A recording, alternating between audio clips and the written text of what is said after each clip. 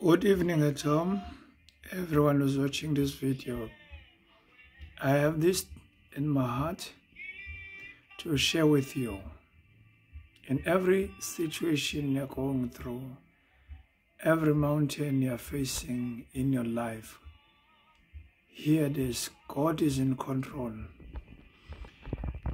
You might be facing a mountain of finance, a mountain whereby nothing is coming right in your family, but God is still in control. He is a mastermind of everything. The book of Philippians chapter 1 verse 6.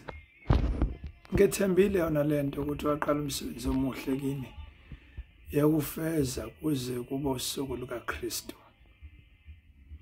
Psalms 34 verse 19. Ziningi inhlupheko zolungileyo, kodwa uNkulunkulu uyakumkhulula kuzo zonke.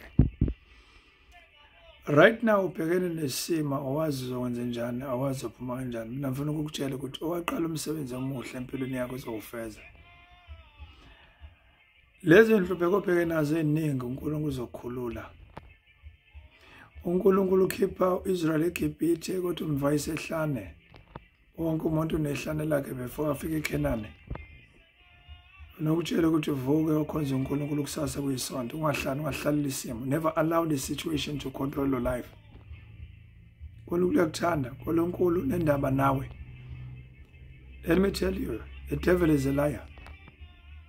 Lento akutshela wona kuhlebela ukuthi ibulale amanga. Wena khona uNkulunkulu afuna ukuyenza ngawe. Ungamvumeli uthathe izibulale. Ungamvumeli uthathe ihlala phansi. Uyathandwa nemazulwini. Hamba ukhonza uNkulunkulu. Mathi usuyekile, vuka uyithatha, hamba umkhonza. uNkulunkulu uyakuthanda. Qala into enhle kuwena. Qhubeka noNkulunkulu wakho. Vuka uyithatha, siyakhonza kusasa. Christ Ministry Church of Miracles. Le at this road eWaterloo. uNkulunkulu uyakuthanda. Ngiyakuthanda igama likaJesu. uNkulunkulu akangimise aqinise.